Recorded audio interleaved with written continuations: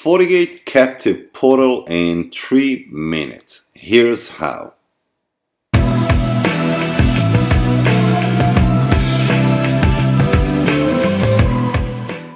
To get more easy setup tips for your FORTIGATE firewall, subscribe now and don't forget to click on the bell notification and you won't miss anything. So you have outsourced employees connected to one of your interfaces and you wish to restrict the access to the network.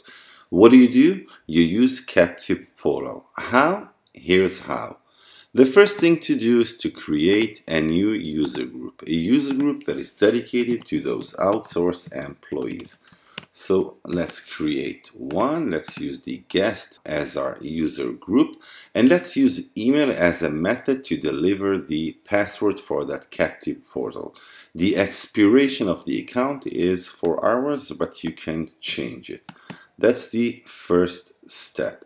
The second thing to do is to create an administrator that is responsible only for the provisioning of the guest accounts. So let's use my name, let's use a password, and let's restrict that admin for guest accounts for the outsourced employees.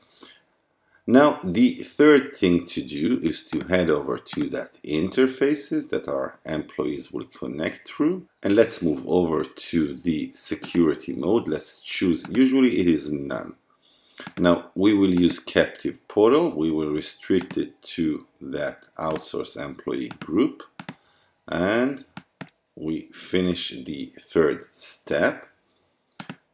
Let's create a policy that will allow outsourced employees to get into the network, and outsource EMP. The incoming interface is the interface of the outsourced employees. The outgoing is our WAN. Source will be all and will be outsourced employee user group. Destination is all. Service is all. Alright. Now let's log out and let's get into the new admin page that will allow us to create password for those employees. Now let's use my email, and FORTIGATE will generate a password that we can print it out or send it via email. Now if we log out again and enter with our super admin credentials, we will see that in our user group we already have one member, which is the member that we have sent the password to that email.